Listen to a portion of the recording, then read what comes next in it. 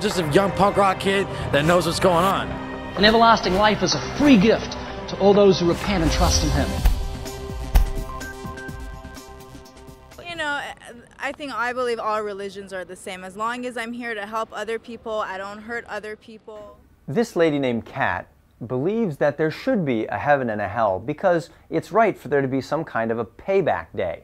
But in fact, she believes all religions basically teach the same thing, and you'll be okay as long as you don't hurt anybody. Watch this. I first believed there was a heaven and hell, but now I don't know what to believe. What stopped you believing there's a heaven and a hell? Because I see a lot of people that are, you know, not doing what they're supposed to do, and they're absolutely fine, so... You mean hypocrites? Oh, I hear you. You're saying people lie and kill and rape and they don't get judged by God. Yeah, but I hope there is a heaven or hell or something that, you know, there should be a payback, definitely. You mean people that do things wrong should be punished? Or right. Or yeah, definitely. Or right. I always have this conversation with people that some people believe there is, some people say no, that this is life, this is where you pay back, but I don't think it's fair. So definitely... Yeah, this life isn't fair. So there should be a payback, whether it's good or bad. So how are you going to do on the payback day? I hope I do good. You think you're a good person?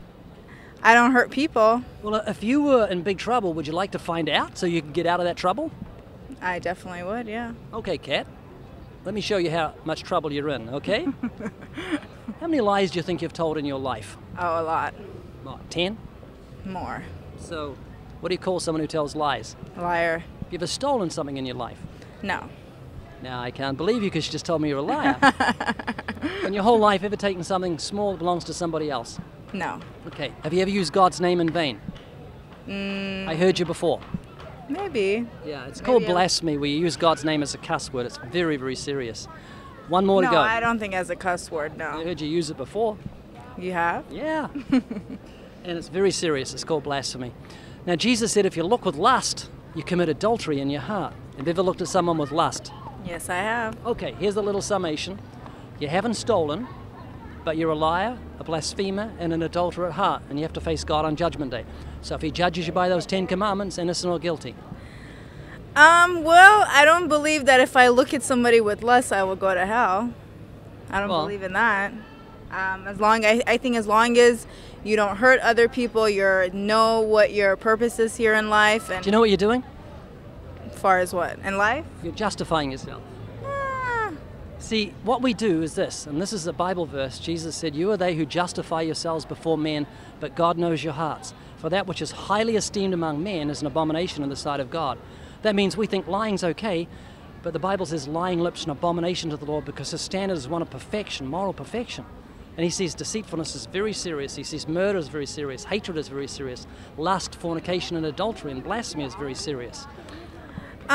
You know, I was brought up in a country where me showing my hair, I would go to hell. But, you know, that's how I was raised. Your hair is your glory, the Bible says, so you can show your hair in public. You know, I believe all religions are the same. As long as I'm here to help other people, I don't hurt other people. But what happened to your Judgment Day that you want to happen?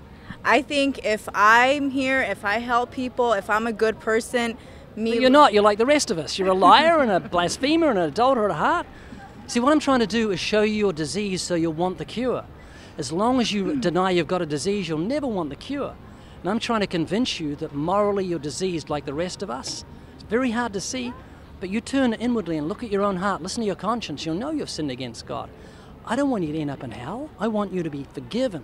And God is forgiving, but there is a basis for His forgiveness. And the only way God can forgive is through someone trusting in the Savior, Jesus Christ, because He died on the cross, took our punishment. Have you heard that? Yes.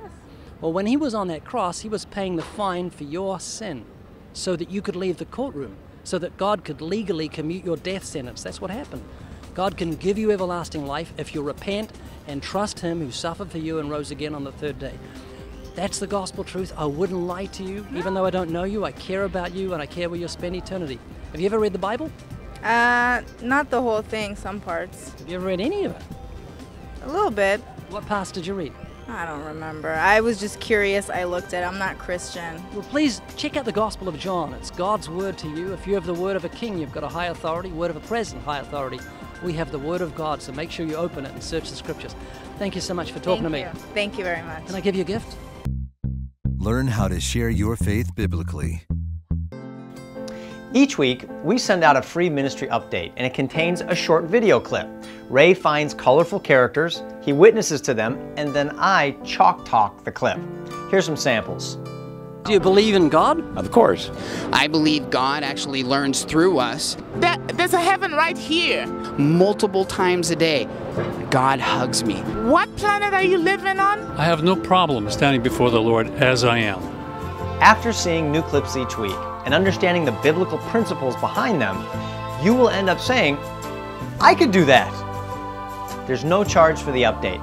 Just go here and sign up here, and we'll send it to you every week. For God so loved the world that He gave His only forgotten Son. Also, while you're there, check out the School of Biblical Evangelism. The School of Biblical Evangelism is a full-blown online evangelism course. It'll help you overcome your fears. It'll help give you the answers to the 100 most commonly asked questions and objections to the Christian faith.